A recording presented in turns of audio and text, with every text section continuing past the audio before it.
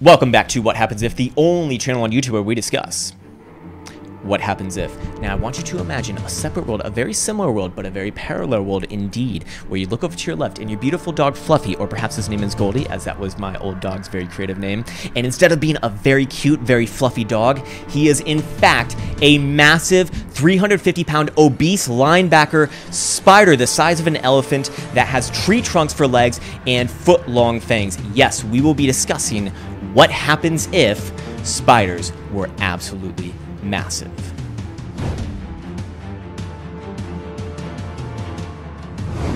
Number 1. Now, if spiders were absolutely massive, they would have to make a lot of structural changes to their bodies. At current size, they would not be able to support their whole massive 350-pound weight. So when it comes down to it, they would have to grow very thick steel-like legs, and their fangs would grow out to be actually over a foot long in some cases. Now, here's the thing. Spiders would really struggle with this new body weight and would actually become a lot less agile, a lot less fast than their current form.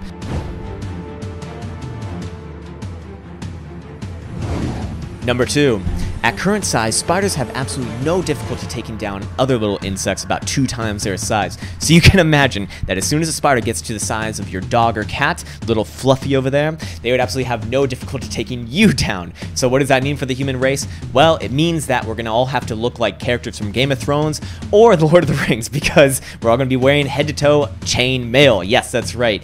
Your little skin is no protection for foot-long fangs. In fact, they're going to have absolutely no difficulty cutting through like slicing through butter. Hot butter indeed.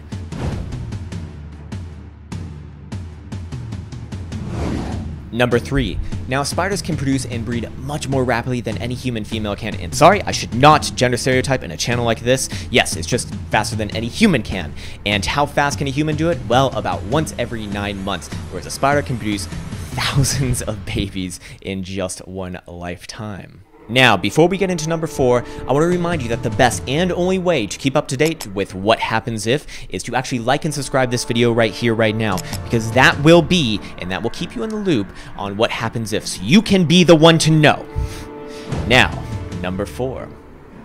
With spiders becoming gigantic, their predator-like bristles, their little bristles on those legs, those hairy legs that people refer to, would be able to smell and detect human prey from up to half a mile away. Yes, so they can run 20 miles and they can see you and they can smell you from 20 miles away.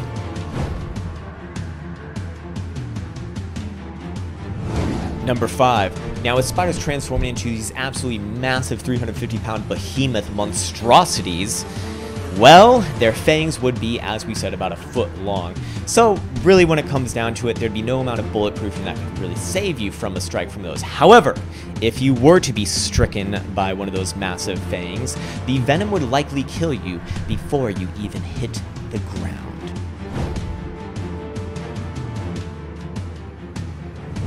Number 6. At current size, spider silk is quite robust. Yes, in fact, it's actually 6 times stronger than steel. So you can imagine if spiders were to grow these 350-pound monstrosities of creature-like formations, well, you're going to have your work cut out for you if you get caught into a web. In fact, you're going to have absolutely no luck getting out of them, unless if you have some sort of a lightsaber.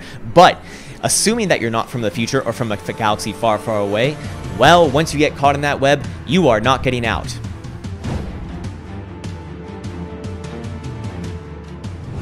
And now for number 7 of what happens if spiders were absolutely massive 350-pound behemoth monstrosities. Would the human race be extinct or not?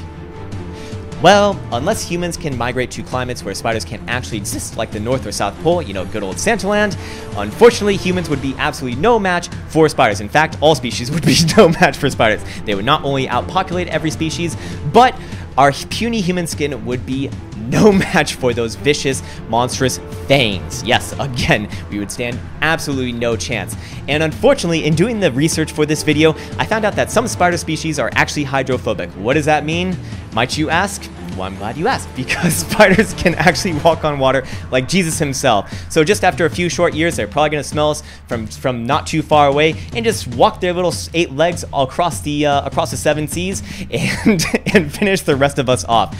So the real question of this video, and what I want to know from you in the comments down there, are spiders Jesus? And what species would be most Jesus-like?